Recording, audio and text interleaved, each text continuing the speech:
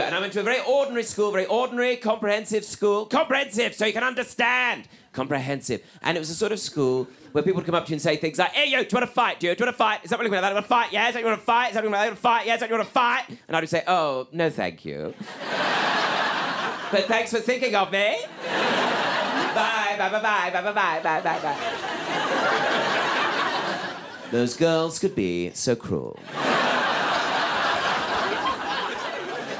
And so, my only respite from any of this was to hang out in the school music rooms at break time. Because the school music rooms were a great place to go and hang out with all the other 13-year-old homosexuals who didn't yet realise they were homosexuals and their chatty female friends.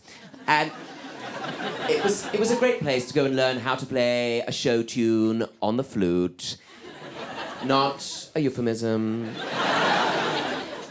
And if you hung out in the school music rooms at break time, it probably meant you were part of the choir. And if you're part of the choir, it was great, because it probably meant you got to go on the school music trip to France. And I thought, oh, I can't wait to go to France, because I'll fit in there like a pastel macaron. And the thing is, with school trips back then, if you went anywhere, you had to go by coach. And this was supposed to be a 5-day trip to France on a coach. It took 2 days to get there. 2 days to get back. It was just a day and a bit in France.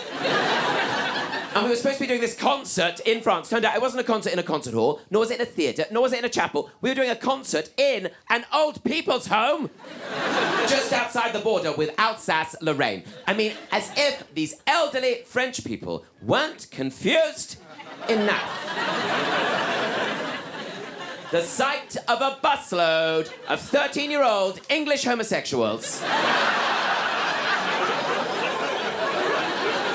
and their chatty female friends and their flute cases bounding in. I mean, we sang them a selection of songs from The Lion King, an excerpt from Fauré's Requiem, and then the theme song to The Muppet Show. In French. I mean, these elderly French people had lived through a Nazi occupation. All they wanted was peace, genuine peace.